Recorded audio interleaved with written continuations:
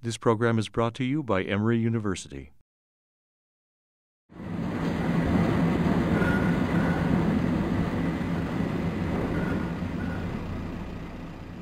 I think one of the things that really differentiates this project from most is it's an explorer.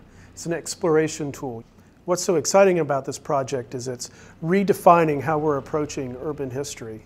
What I wanted to show you was a project that we've been working on for the past couple of years, taking historic atlases and historic city directories and turning them into spatial history tools. We looked at the Atlanta Atlas in 1928.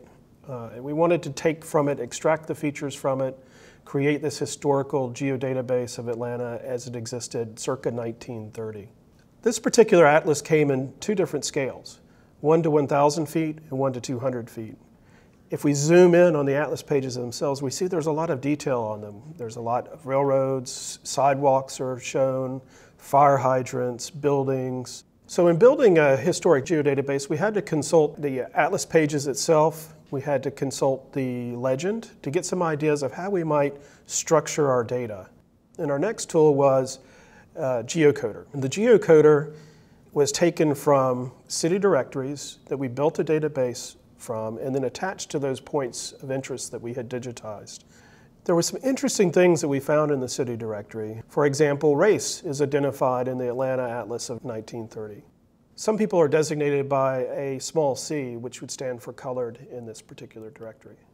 We brought in data from another project, the Hanley Bell death records. We ran them through the geocoder and then we could plot them in the GIS system. We began setting out to extract data from the map pages themselves, the geometry.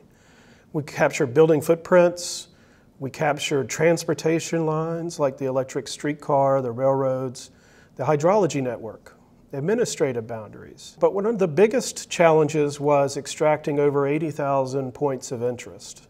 It gave students that came to our center an opportunity to work with GIS. So on the left you see a house numbering map of Atlanta that's around the same time period. And then you see the points of interest that were divided up for the students to be able to do address matching to the points. Once we engaged in this project, we realized how quickly it became collaborative. We turned to partners like Georgia State University to get other map content. They had great collections of some of the buildings that could inform our 3D models. We realized that we could take the two-dimensional polygons that we had for the buildings and extrapolate them into 3D buildings. We recently have been working with Emory University in the Art History Department, working on taking the maps of Giovanni Battista Falda and converting them into a walkable virtual environment. While we've been working on this project, we were also contacted by the Emory Center for Digital Scholarship, and similarly converting what they have as a series of bountiful data and converting it into something that we can walk around as well. Our strength is in visualizing things three-dimensionally, so taking that two-dimensional data and turning it into something that's kind of a user experience, something that's immersive and has some feeling and some textures and really makes it come alive. So each one of these building blocks is actually created from the database that Michael Page and his group had developed over time. So whatever that database has set into it can be pulled up simply by kind of exploring building by building to find out more information about each of those buildings. And Atlanta is particularly interesting because of how it's changed so dramatically from 1930 to today. And that ability just to be able to tilt the camera angle to be able to see the skyline of 1930. And then lastly, the immersed experience. If you click on a link, you find a building you want to go to or an area on the map that you want to go to. It brings you down to ground level. What we've done is create the area around what we call the Flatiron Building in Atlanta. It allows you to walk around and see kind of what the streets were like, what the spaces were like, what the building faces were like. For instance, this building was one that was actually burned down. So the ability to now walk down the street and see some things that don't exist is kind of fascinating for a lot of people. One of the exciting aspects of this particular project is the ability for it to be brought into the classroom as a teaching tool.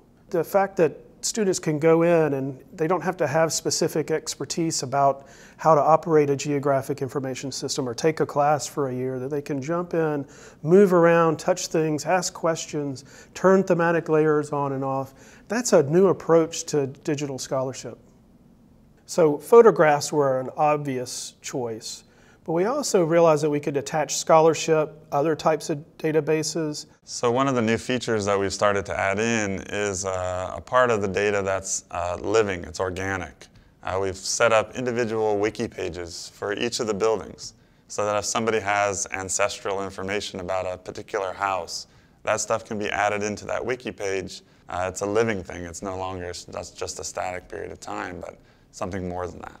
We wanted it to serve as a model to other institutions that might be interested in documenting or remapping their city. We've only captured at the immersive level one small corner of Atlanta. It really would be exciting to grow this.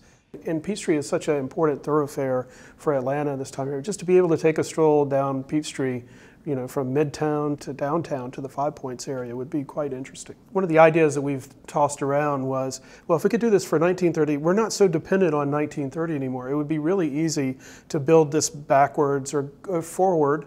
You know, if we wanted to do 1940 or 1920, at least we have a baseline to start from. I think early on we talked about that very idea and how it would be awesome to be able to have a slider bar on the bottom so that you could actually go through this kind of visual exercise, but then slide it forward or backward in time and see how the city has changed. Really looking at how things grew and fell apart and how the city evolved. So what we're trying to do with the Atlanta Explorer project, we're trying to build a set of tools and resources for scholars or maybe GIS professionals that want to be able to really in-depth explore the databases and the map features and do some spatial modeling of Atlanta this time period.